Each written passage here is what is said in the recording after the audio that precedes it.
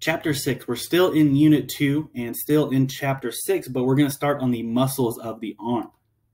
So our first muscle is called the coracobrachialis, and this is going to be a smaller muscle compared to the rest of these that's found in the axillary region, so it's a muscle found in the armpit.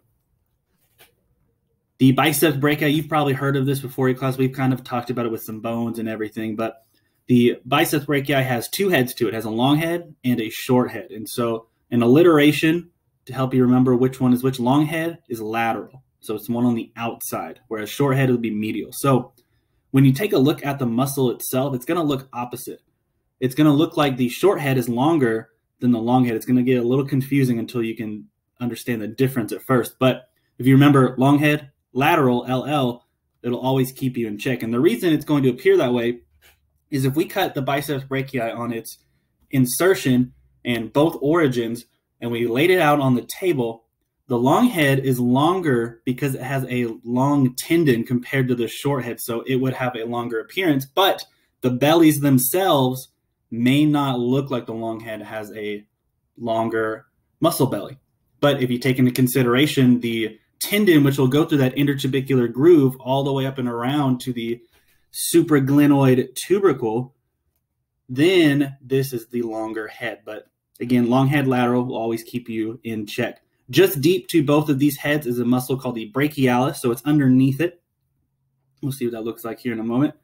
And then we have a muscle called brachioradialis. Now, this is a muscle you want to star, and we'll talk more about it when we get to pictures, but this is a really important muscle to help you figure out kind of what you're looking at with the arm.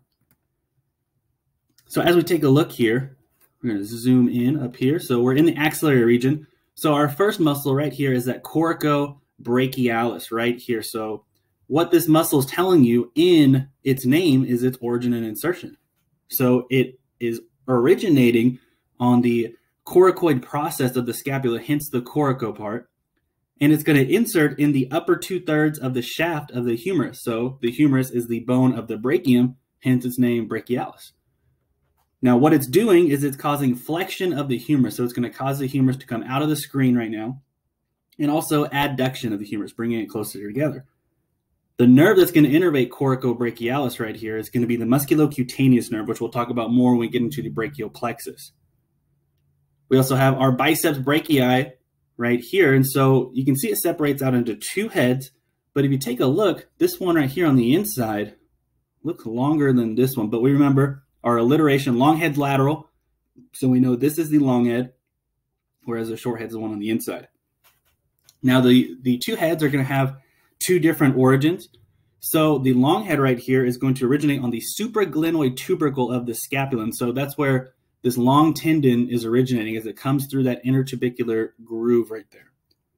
The short head is also going to originate at the coracoid process here, same as that coracobrachialis.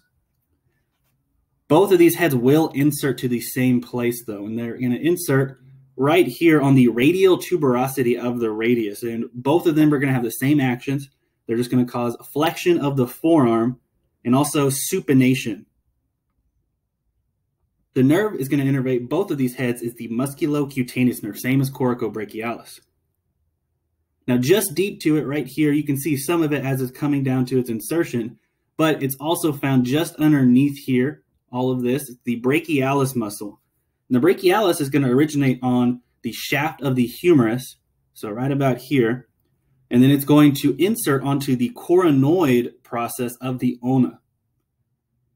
What the brachialis muscle does is because it only crosses this elbow joint, only has one action here, that's just going to be flexion of the forearm. And it's going to be innervated by a couple of nerves. Musculocutaneous will innervate parts of it. The median nerve and the radial nerves will also innervate different parts of brachialis. As we come down here, brachioradialis is this muscle right here. So it's on the lateral side. Now, one thing I want to point out here, we're going to draw a dashed line to separate our brachium from our antebrachium, just like so. And with the brachioradialis, why it's so important to use as a landmark is it's the only muscle that's going to have a big, large portion in the brachial region and then cross over into the antebrachium right there.